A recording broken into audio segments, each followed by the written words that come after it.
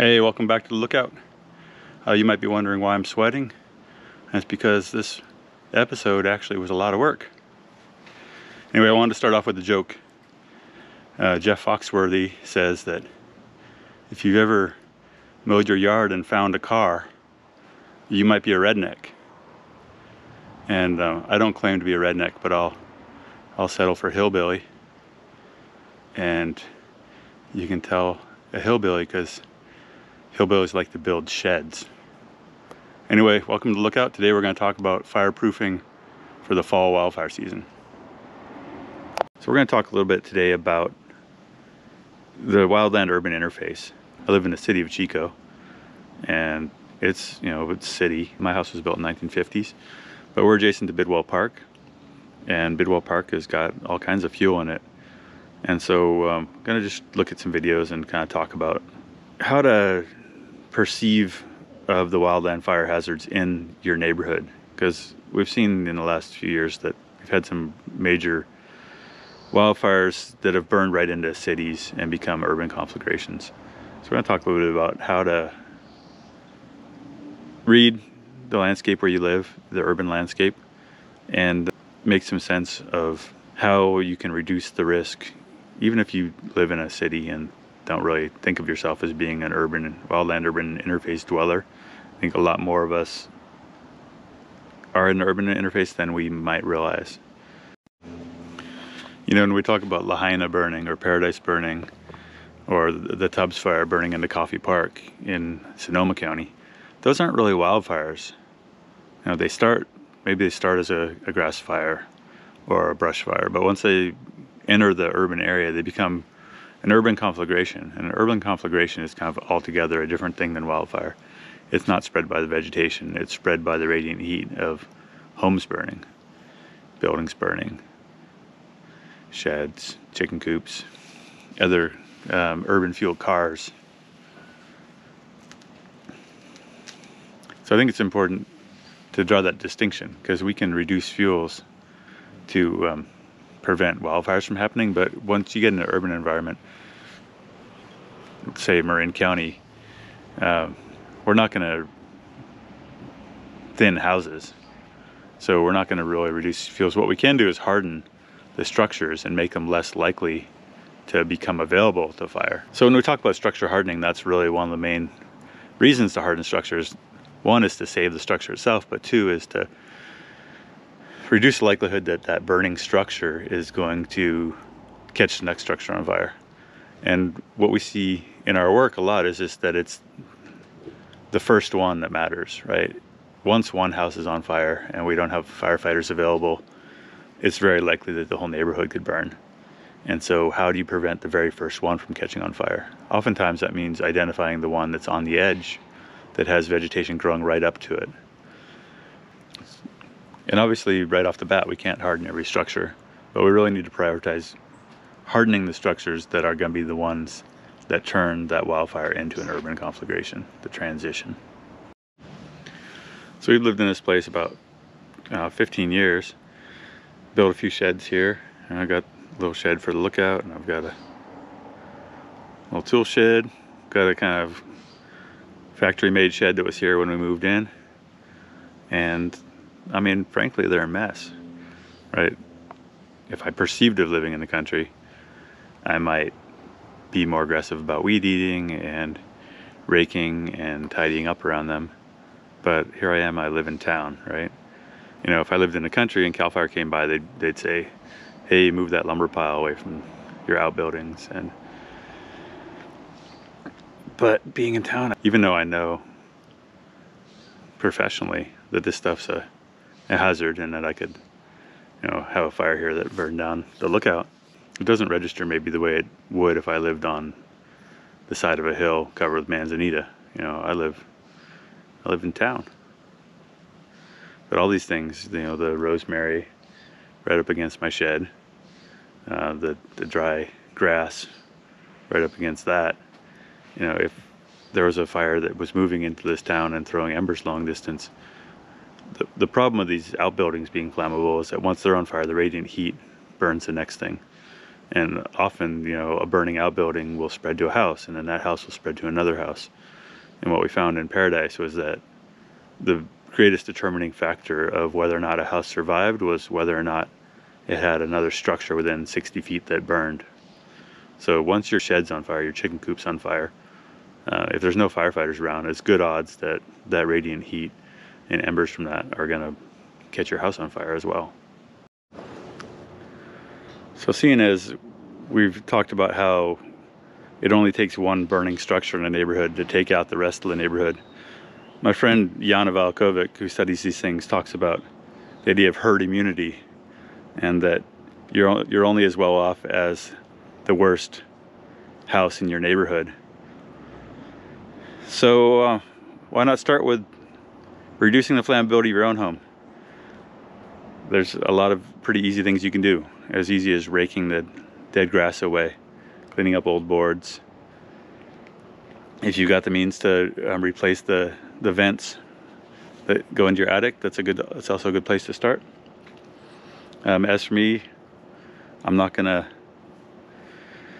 move the lumber away from the lookout because that would require building another shed.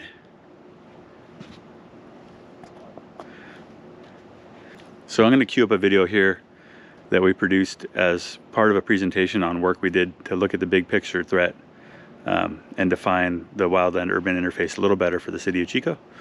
If you want to hang out and watch that, that's great. If not, thanks for dropping in, and good luck with your fall wildfire prep.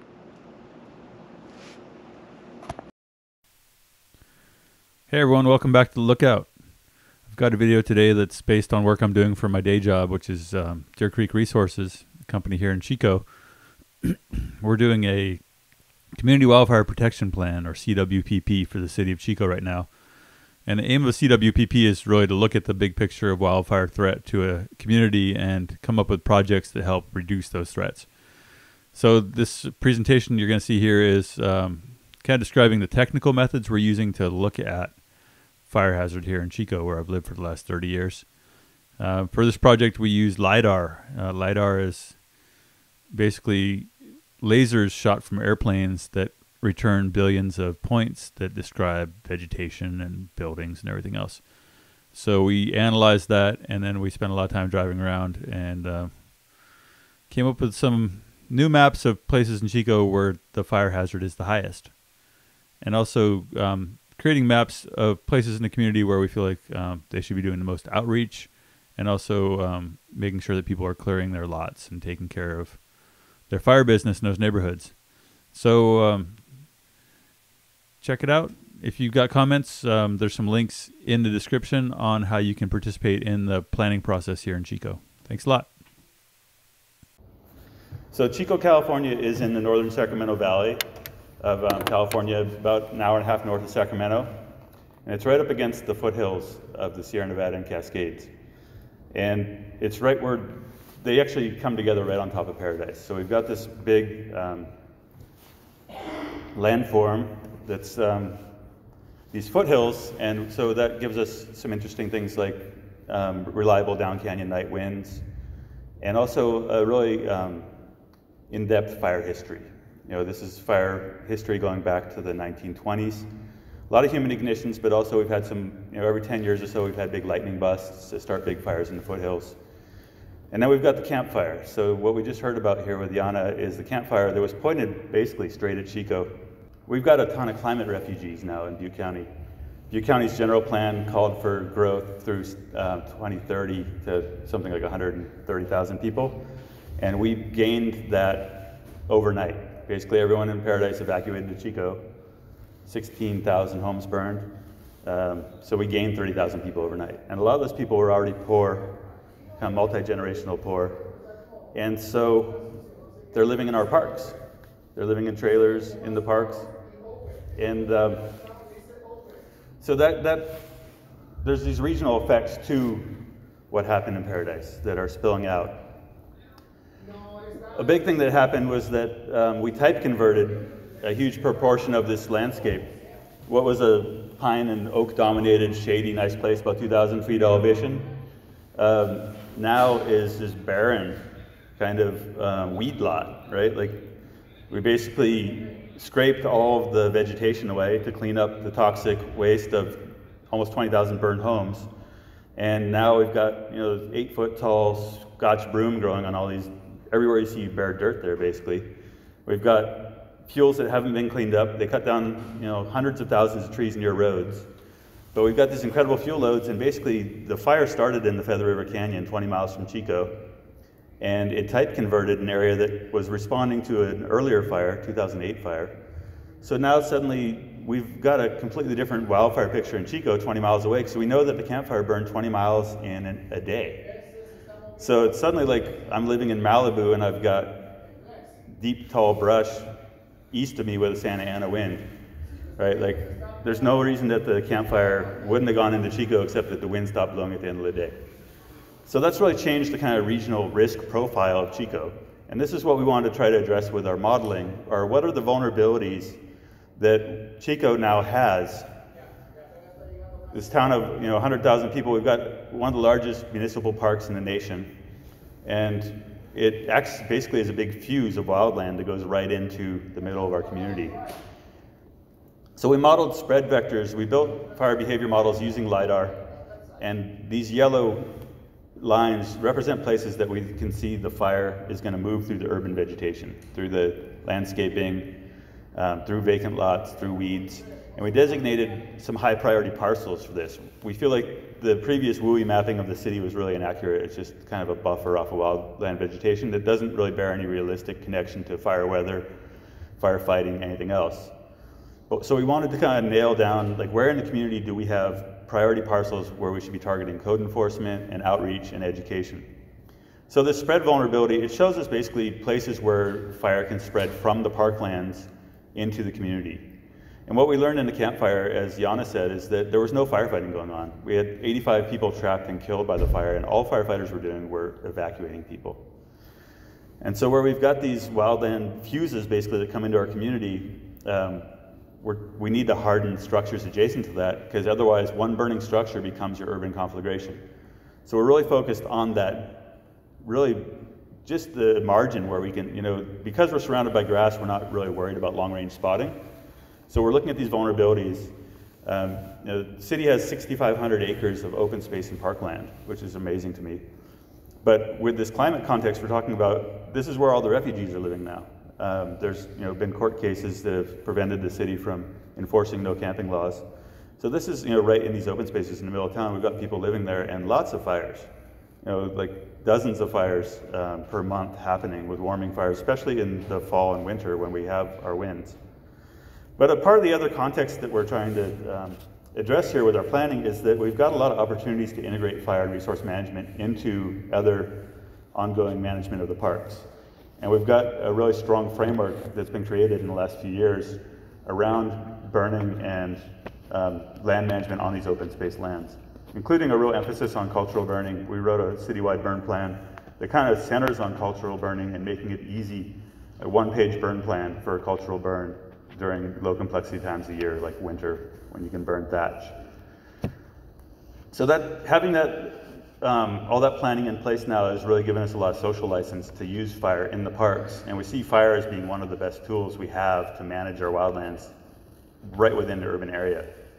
So the modeling really is looking at places where we need to target these prescribed burns. Where are the places where we can, on a regular basis, lay down big black buffers on the upwind sides of town. And already we're seeing some benefits from this. We did a burn last year of about 100 acres that was focused on Medusa head and star thistle eradication in a really high traffic area of Upper Bidwell Park.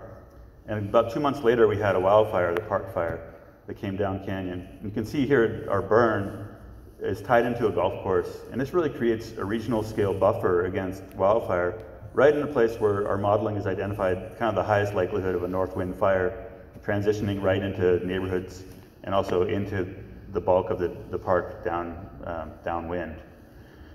So all these lands off to the kind of left-hand side of the screen are open space lands or wetland mitigation preserves where we've got license to apply fire. 2 weeks ago, we burned about 180 acres at the Chico Airport, which also abuts the urban area. And the fire department's really on board with expanding prescribed fire. We're achieving a lot of kind of multiple benefits here: rangeland health, fire training. Chico State has got a really advanced wildlands management degree now, and they're training red carding, a couple dozen people a year. And we're able to use these burns to give people NWCG qualifications in fire effects monitoring and help the undergrad and grad students get experience towards advancing a fire career. We've got a survey out right now as part of the CWPP we're doing, and the preliminary results is like 70% of the people in town support these burns. And ongoing research there around whether or not we're meeting these objectives of getting rid of the Medusa head and star thistle. Anyway, that's kind of some of the need for modeling. We want to refine our understanding of the WUI. We've got 100,000 people, and we don't feel like all of them need to be panicked about fire. But we've got about 3,000 parcels where we feel like people really need to pay attention. So this is Lower Bidwell Park. We've got this incredible valley oak overstory, but we've also got a lot of thick understory valley oak, poison oak, wild plums, walnut, other ladder fuels that really increase this kind of hazard here of getting a problem fire that can torch and spot and cause problems into our adjacent neighborhoods. So I'll talk a little bit now about the methods for our LiDAR. This is just an aerial view of the area we just saw the videos of. And we tried to pull as much as we could out of the LiDAR. We used a terrain model to map riparian areas. And then we broke the point clouds up and we started stratifying them into kind of a 5-meter pixel and the number of returns per pixel in each strata. So this is the first 3 feet, LiDAR returns between 6 and 12 feet. And we stack up just kind of these pixels of the numbers of returns, and we end up with a stacked raster of maybe 6 or 7 LiDAR metrics. Basically, we're doing the same thing you do with vegetation classification with multispectral, like Landsat imagery. So we build a stack of canopy metrics, then we take NDVI and other metrics from aerial photos and the tree height, and we start to break that up into FLAM map inputs to run fire behavior models. So we can take the tree height from this, we can take the canopy base height from places that we've got LiDAR returns down low, we can create canopy bulk density from all of that canopy data. We took fire weather from nearby weather stations, 2 of them, to kind of simulate, one, the campfire type fire, and then also fires that are coming not necessarily from the east. We've got kind of a seasonality where most of our fires happen not during the big east winds. This is the result, is a crown fire potential map in the park showing where we've got canopy fuels that give us potential for a crown fire. Now you'll notice that the whole town basically has crown fire hazard, and that's not the case. So we didn't publish these results as part of our work just because we know that the whole town doesn't have crown fire potential. We know that we've got irrigated landscaping all over the place, that a crepe myrtle might look like a manzanita, and we're not asking the model to tell us where in the urban area we're going to have fire. We're asking the model to tell us where we have continuity between the wildland and the community.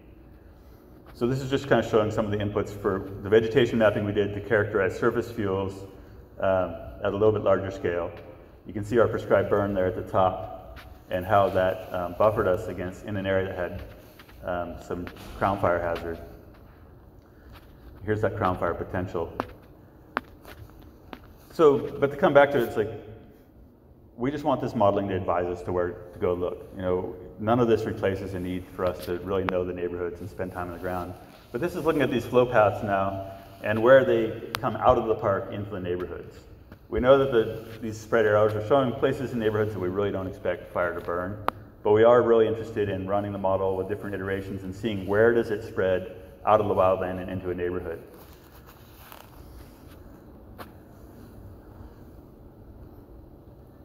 And so we found it useful. We'd already done a lot of groundwork, but then to go back to the places that the model was highlighting, it was useful, and it did show us places like, hey, there's an irrigation ditch here that you weren't thinking about that's got a lot of tall weeds. And so all this then just came back to that, developing some priority parcel areas for us to target with our outreach. So this is one of the spread vectors, and it looks terrible. It looks like fire's going to take over the whole town. But when we look up close, we see a lot of this stuff isn't actually going to happen. The LiDAR, like this whole neighborhood, when we go and look at it, it really there's not a lot of potential there. And a real handy tool for evaluating this was just Google Street View. We can look and say, okay, well, that's just a hedge. It's not, tall brush. Anyway, this is the kind of a final product. And we've already, in previous planning efforts, identified projects to mitigate a lot of the hazards in these urban areas, in the drainage ditches, et cetera. So this is just kind of a way to help us prioritize those projects. I think the most exciting thing about it, obviously, is that we get to go out and burn for the fire department. And that to show that this is possible, to do this in an urban park, there's people walking their dogs by while we're doing this, pushing strollers. The biggest complaint we're hearing is that now people can see where all the dog shit is in the park. Air quality hasn't been too big a concern because we're burning it's all fine fuels, and we got really reliable winds that blow up into the hills where no one lives. So there's not a lot of obstacles to us doing this work. The biggest obstacle with the fire department in the past to doing this work was just that they didn't have funding to pay the overtime because their staffing only covers enough to cover their day-to-day. So anyway, that's the presentation, and I left some time for questions. If you have more technical questions, I can put you in touch with the people that did the LiDAR work.